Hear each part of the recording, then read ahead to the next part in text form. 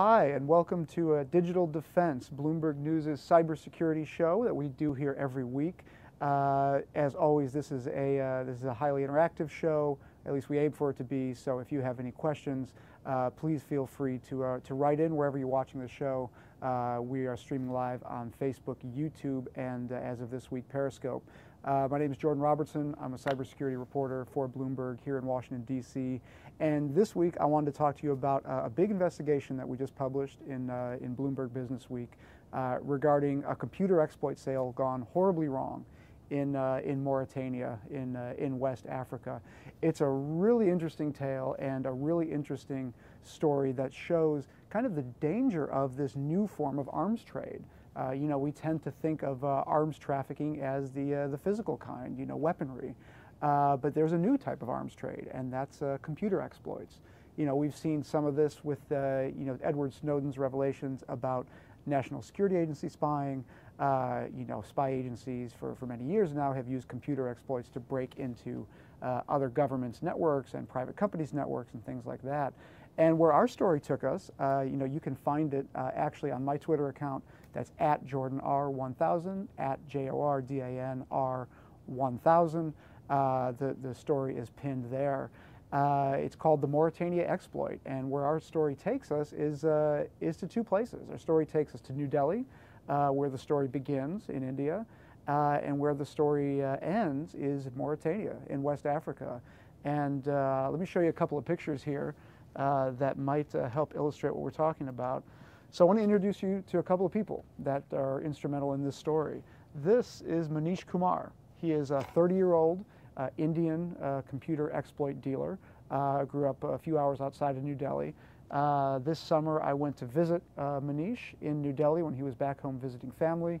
He now lives in Germany. And this is Manish, this is his brother, and this is an investor in Manish's company. And we're all sitting here in New Delhi. Now what Manish does is he sells computer exploits to governments. Post Edward Snowden, guys like this have really, there have been a lot more people like this cropping up wanting to get in on this business of selling, hacking tools to governments.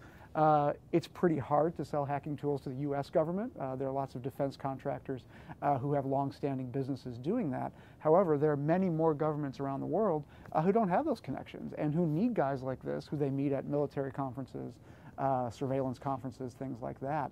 And where the story takes us is, in 2014, Manish Kumar is at a government military sales conference in Doha and meets representatives of the Mauritanian government. Now, many people don't know where Mauritania is. This is where Mauritania is. Country on the western coast of Africa. It's a pretty small country. There are only 4 million people in Mauritania, and most of them live on the far western side here in the capital called Nouakchott.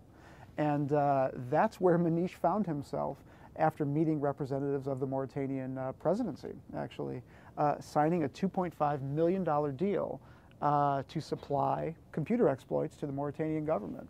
Now, this wasn't just any computer exploit, though. This was what they call a silent SMS exploit. And what that means is, a lot of hacking attacks that you can think of, including like the attack on the DNC, Russia's attempts to influence, U.S. elections. Those are all hacks that involve people doing something, people clicking on something that they shouldn't, people entering their passwords into, bogus sign-in forms for Gmail and things like that. What a silent SMS exploit does is it allows a government or, any other attacker who has this capability to send code to anybody's mobile phone whose number they have, and remotely inject malicious code into those phones. No user interaction required. This is a really big deal, and this was something that Mauritania really wanted, and that Manish and his company, which is called Wolf Intelligence, had, or claimed to have. Certainly in its marketing materials and promotional materials, this was a capability that Wolf Intelligence touted pretty loudly. Now why this is important to to viewers is guys like Manish and guys in companies like Wolf Intelligence, they're going around the world now selling really sophisticated hacking tools to foreign governments. In this case, Mauritania. Now, Mauritania is a U.S. ally. We supply them with arms and training, counterterrorism for counterterrorism operations.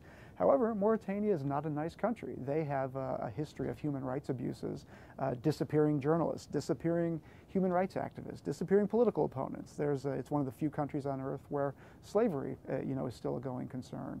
There have been 10 coups or attempted coups since the country, gained independence in 1960. So this is a country where, in the wrong hands, these hacking tools can do a lot of damage and repress free speech and things like that. So the story takes a kind of crazy turn that I will fill you in on after we take some questions here. But just keep that in mind. Manish Kumar winds up in Mauritania, $2.5 million deal is on the table. It gets signed. Now he's got to deliver this really incredible hacking tool that he's promised them. I do want to go to some of these questions first, and we'll get back to the story. Question that came in is: has the Trump administration expressed any thoughts on forming an international cyber warfare framework? If I'm understanding the question, correctly, Trump has been pretty opaque about his views on cyber warfare and the use of cyber weapons like the kind that Wolf Intelligence was selling in Africa. There is this idea that he's going to issue, he's going to direct federal agencies to look for vulnerabilities in our networks and try to do more on the defensive side. But, in answering this question, I think we can take a cue from, his general stance, toward military matters, which is that he's pretty hawkish on using the military as an expression of U.S. strength abroad. And that does include now, a really vast and sophisticated, cyber arsenal. And these can be covert actions for spying or, secretly damaging equipment, inside enemy networks, or they can be more overt, which is, doing damage to enemy networks in a way that very clearly says, we're the U.S., don't mess with us. Look what we just did to your systems. That's what a lot of experts worry about, though, in that space is, escalating responses. So, no, Trump hasn't said anything specific about, any international cyber warfare frameworks, but this is a question that presidents increasingly have to grapple with, as our cyber arsenal expands. Next question here is, how do you think Trump would have reacted to Edward Snowden and the NSA leaks? Well, this is an interesting question because, Trump's stance on this space has changed over time. If you recall the early days of the election and the campaign, WikiLeaks and guys like Edward Snowden, people like Chelsea Manning, who President Obama pardoned, these were traitors to the country, and many people believe that, especially in government, especially in intelligence circles. That position may have shifted a little bit toward the end of the election, when WikiLeaks was publishing information that was damaging to his opponent, and he became a proponent of WikiLeaks and this idea that hacked information could be useful. So how would Trump have reacted to Edward Snowden if it happened on his watch? I imagine he would have been pretty hawkish about hunting Edward Snowden down and trying to penalize him, if that information was, either embarrassing or damaging to his administration in any way. I think WikiLeaks was a special case where it involved a distinct political advantage, and thus it was to his benefit to, to kind of warm to this idea that, sites like WikiLeaks that leak hacked information could be useful. I don't think that's his position now on Snowden, but we'll see. So I want to take you back again to this story. So where I left off, and again, for those of you just joining us, this is a big investigation that Bloomberg Businessweek just put out that we worked on for a number of months. You can find the link on my Twitter page, which is @JordanR1000, JordanR1000. The link is pinned there to this story. But this is, the story is called The Mauritania Exploit, and where we left off was Manish Kumar and his company, Wolf Intelligence, was in Mauritania, a country on the western coast of Africa, had just signed a $2.5 million deal to supply them with a very advanced form of hacking tool called a silent SMS exploit. I don't want to spoil all the surprises for you in the story. We think it's quite a revealing and engaging tale. But what I'll tell you very simply is Manish didn't have the exploit. He just, got signed a $2.5 million contract for an exploit that is very valuable, that many, many government agencies would love to have. He didn't have it. He knew who had it, but he'd have to pay that person $1 million.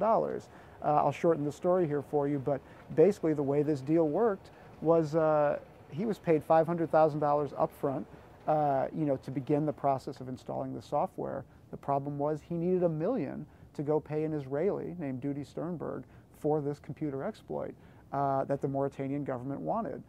A series of, really disastrous things happened subsequent to that.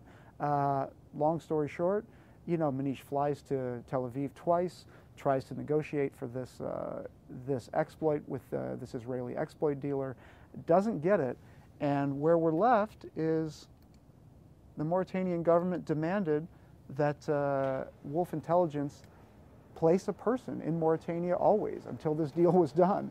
If they expected any more money, and by that point Manish had been paid $1.5 million, but there was a dispute with his distributor over how much he had. Point was he never had the $1 million, never had the exploit, and the Mauritanian government said, if you want the rest of the money on this contract, you need to leave a person in Mauritania always as human collateral for this deal, which is behavior we see out of like drug kingpins.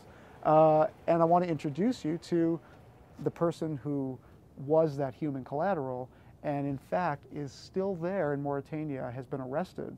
It's been over 1.5 years. He's been detained, inside a Mauritanian government military barracks, as again collateral for this deal that has not been resolved. He's been brought up on fraud charges. He's been brought up on money laundering charges, a whole host of charges that this is an Italian citizen named Christian Provizionato, and the core of this story, which as I say is on my Twitter account, is that this person is still there.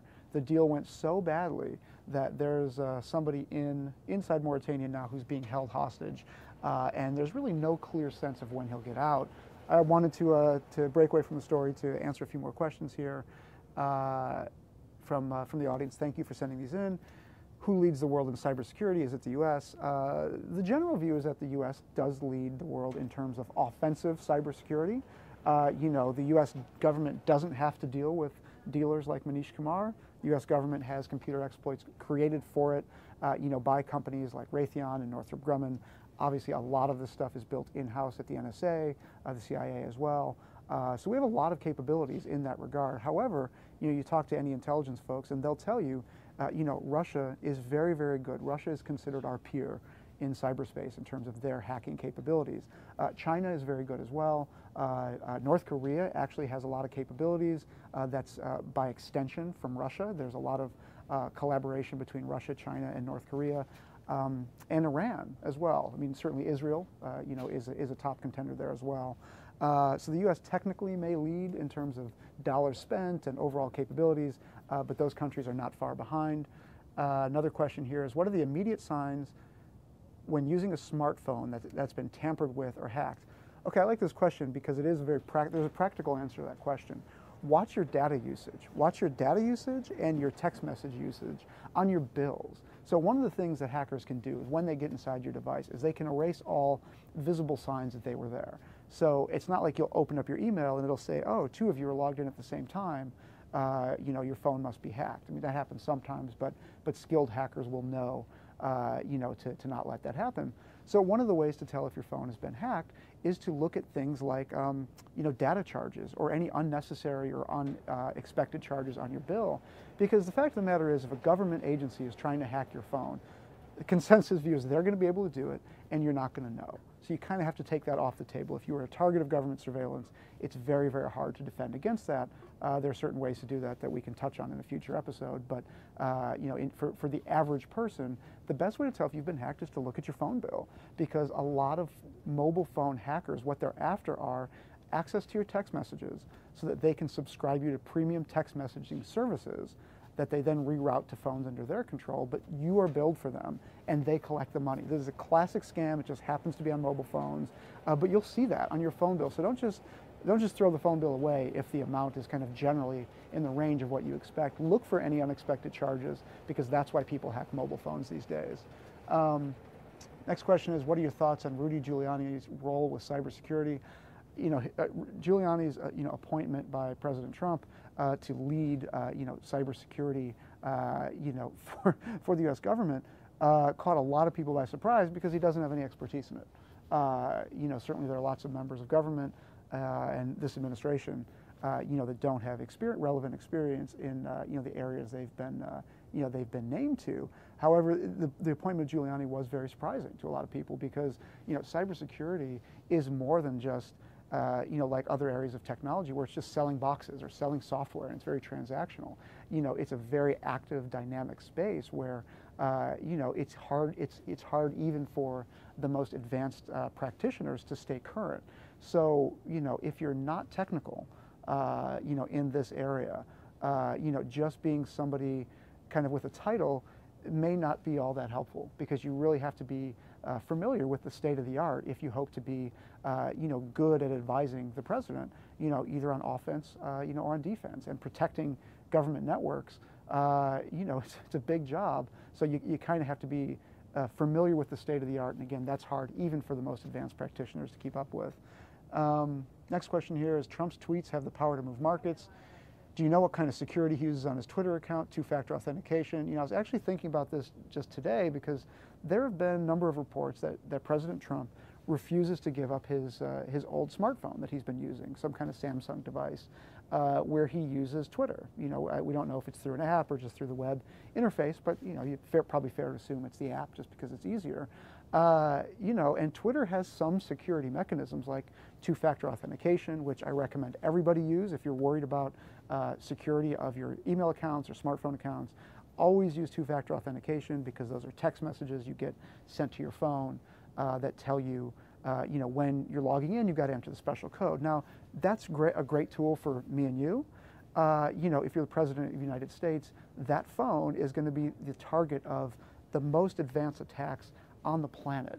And there are actually pretty easy ways to get around things like two-factor authentication. One of them that's been demonstrated is calling up your phone company, pretending they're you, and getting your code sent to a different phone number. So you could have two-factor authentication turned on, but if your phone provider, Verizon, AT&T, whoever, is tricked into sending those alerts to a different number, which is social engineering. It's just somebody calling up and getting lucky that the person on the other end of the line is willing to make that change for you. This has happened to Black Lives Matter activists. So it's not a terribly difficult thing to do. So in terms of security, it's generally seen within the security community that he's taking a huge risk by keeping his old phone and using it to tweet out, because as the viewer points out, he has the power to not only move markets with his tweets, but also to start wars. It's there are a whole host of things that Donald Trump can do with his Twitter account that make it, maybe the most powerful Twitter account in the world. Not maybe, most likely the most powerful Twitter account in the world.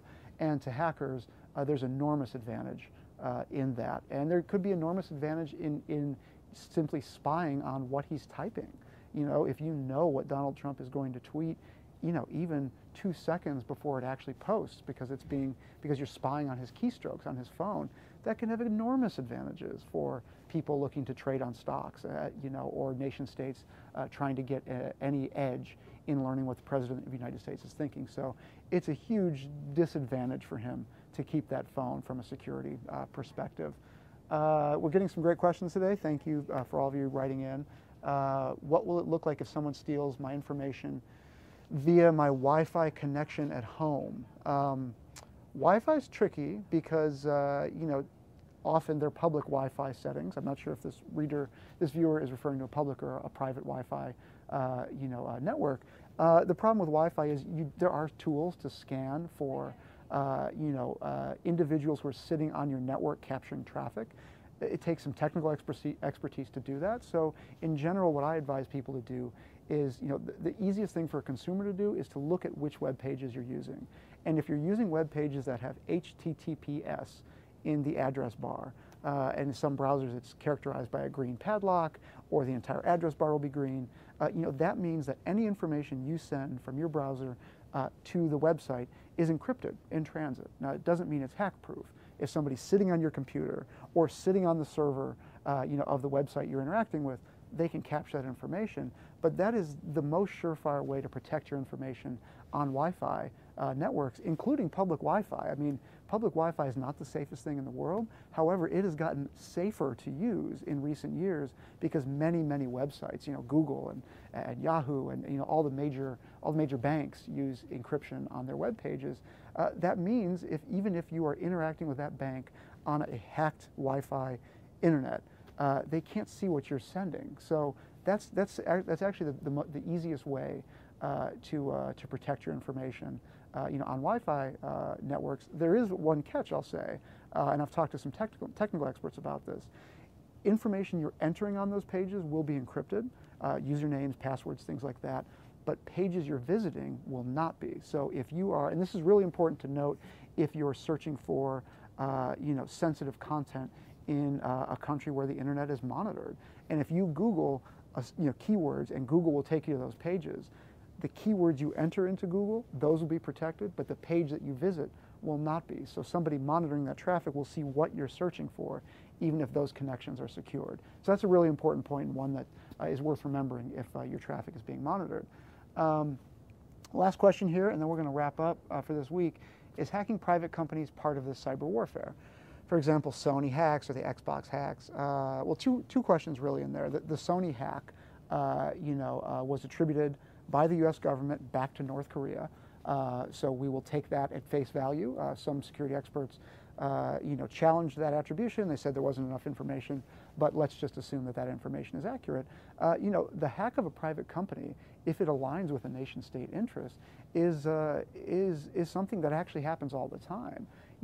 Sony was a watershed in that we saw the information get leaked, and we saw real economic damage to the company because of that. And we've talked to government experts who said that it really provoked a round of discussions within the intelligence community in the U.S. about how do we classify these companies, because nobody in the government had ever thought to classify a company like Sony as a piece of critical infrastructure for the U.S. It's an entertainment company. They make movies and TV shows. They're not a power utility. They're not a water utility. They're not a bank.